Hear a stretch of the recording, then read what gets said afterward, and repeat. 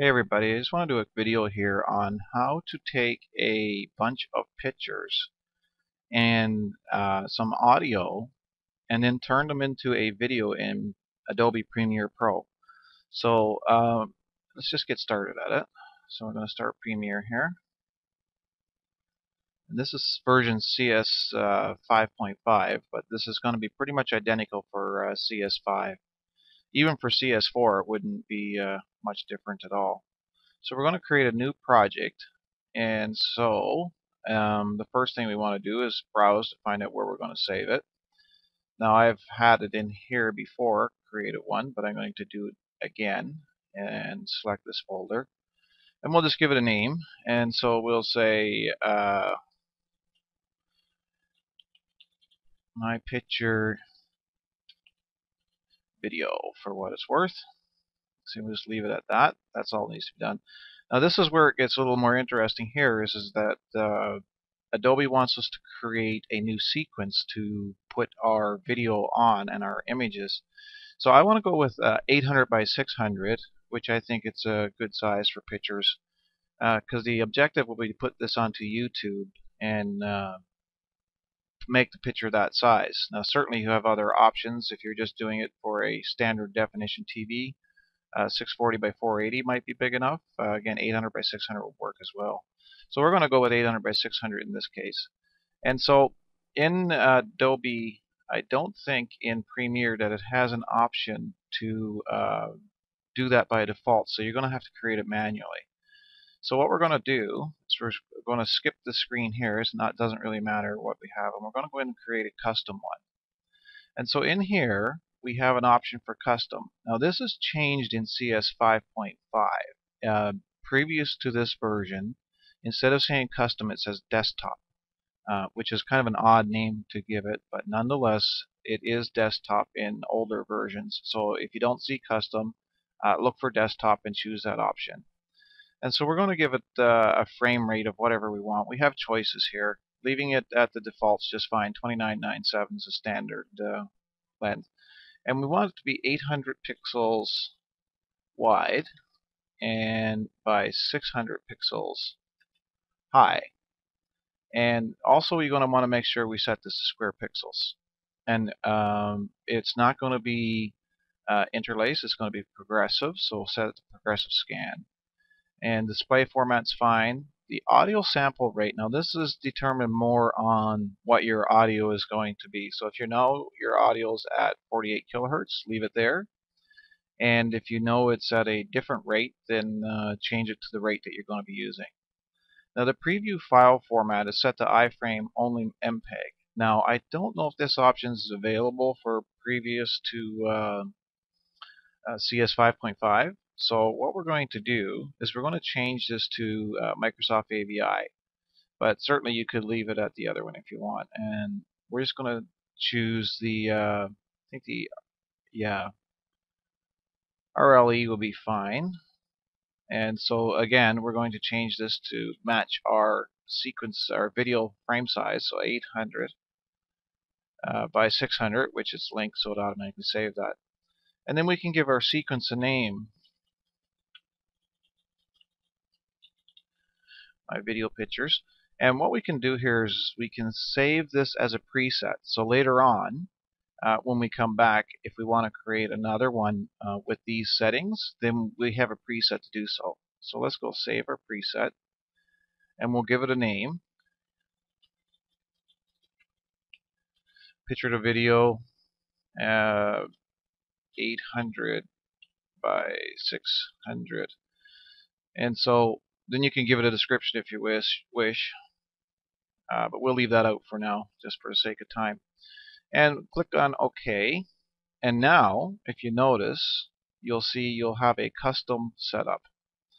And because we didn't give a description, it doesn't give one here up in the top. But, however, it does tell us a bunch of information about the one that we have set up here. So we've got our frame size, our frame rate, the aspect ratio, the fields, all this information about what we set up here. And so it says it has 3 stereo tracks and whatever, blah, blah, blah. So we're just going to go with that. and it'll create a new sequence in our project for us. Okay, it comes up here. So here we go. So the sequence gives us a place to put our video, to create our video in, I should say, whether we have video clips or pictures or audio and all these things. So if you notice down here that at the bottom you'll see the timeline, and over on the right you'll see we have over here our video output, and on the left here we have our effects control and our source and all that stuff. So let's bring in some media. I'm just going to drag some in here. First of all, what I think I'd like to do is create a folder just to organize this stuff a little. And I know I'm going to bring in some pictures. So we'll create another folder for images. I'll flip back to my audio and I'll just drag that into the audio folder here. That's just a way to organize things into your project. And so here I have some pictures that I'm going to use. Maybe some, maybe all. So I'm just going to hit Control A to select all those, and then I'm going to drop those into the images folder here. And there, that puts them into the images folder. So now we don't need this anymore.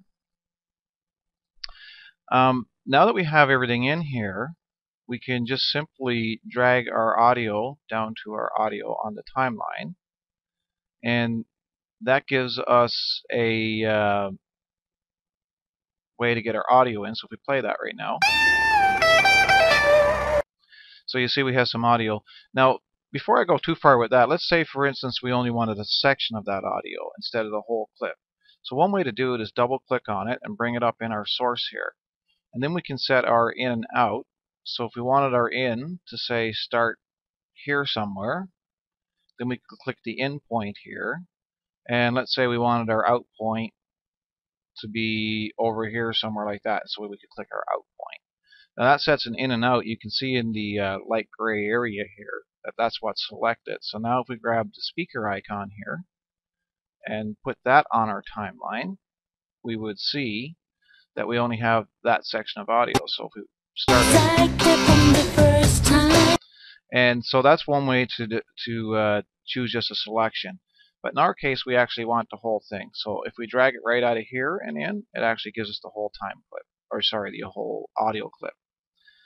Now, if we select our audio clip, we'll see that it actually looks like 2 minutes and 8 seconds long.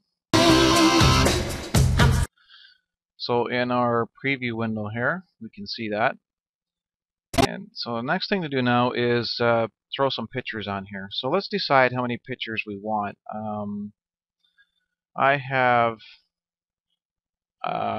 several pictures here to choose from. So let's choose 1, 2, 3, 4, 5, 6, 7, 8, 9, 10, 11, 12, 13, 14, 15, 16, 17, 18, 19, 20. Let's choose 20 different pictures for this one. So I'm just going to grab all 20 photos. I'm going to drag them right down on the timeline. And so we can see here that that puts the pictures on automatically, and they'll flip.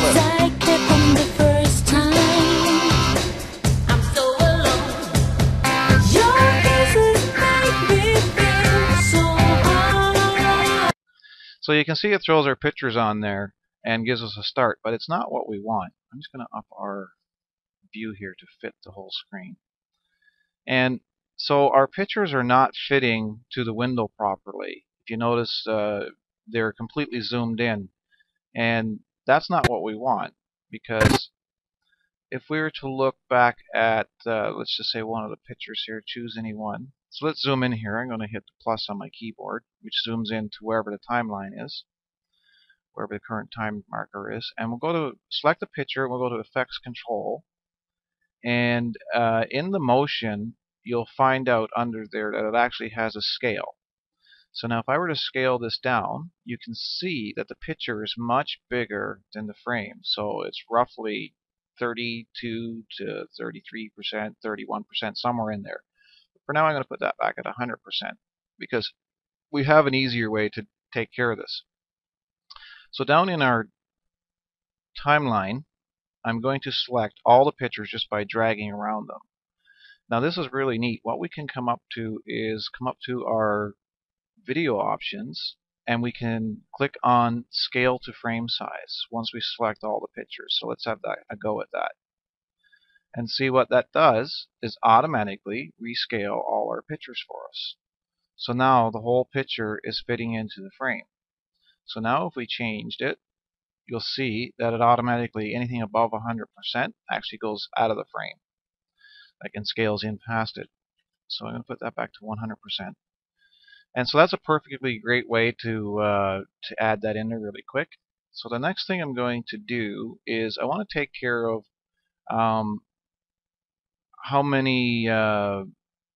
how long these clips are going to be, each picture, because you can see the pictures are not lining up with the amount of audio that we have on the timeline. So each picture needs to be a little longer in duration. And so we have 2 minutes and 8 seconds of audio, I do believe. And let's just drag over to the end of our timeline here. Okay, 2 minutes and 8 seconds.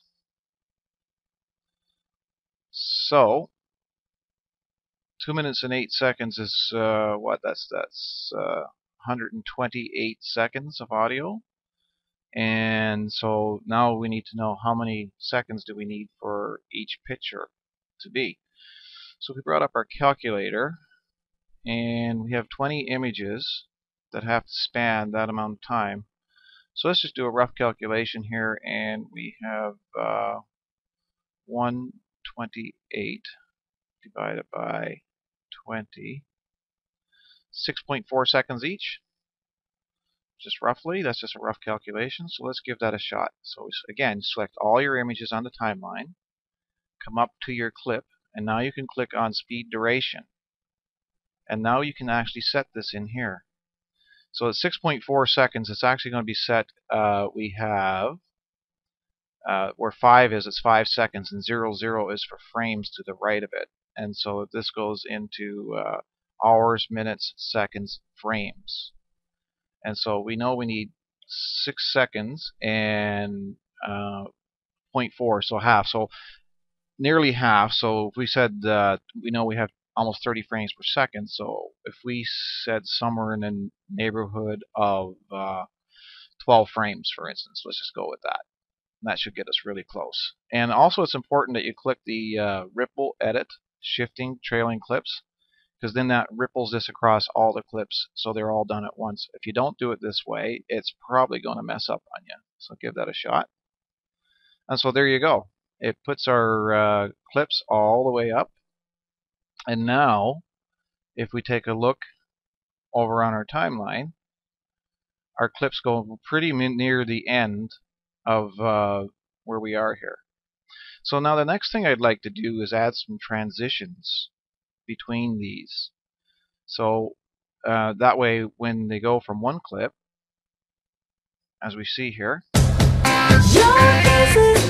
it's rather harsh that the clips go this way.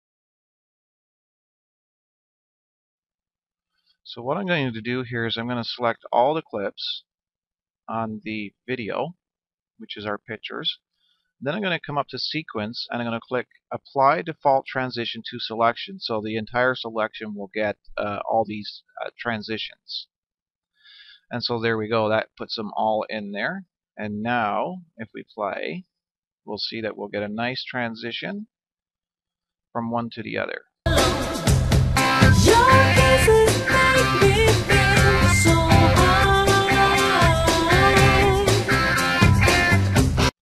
So there you go, that gives us a much nicer transition between the images to make it a little more pleasing to the eye.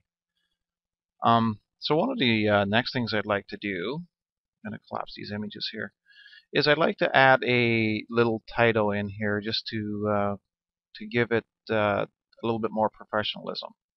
So I'm going to click on New Item, and I'm going to say Title, and we'll just call this my title, I guess, or whatever we choose. And you notice the width and the height are the same as the actual sequence that we're using them on, and the time base, the frame rate is the same, and we have square pixels. So everything will be the same as your sequence.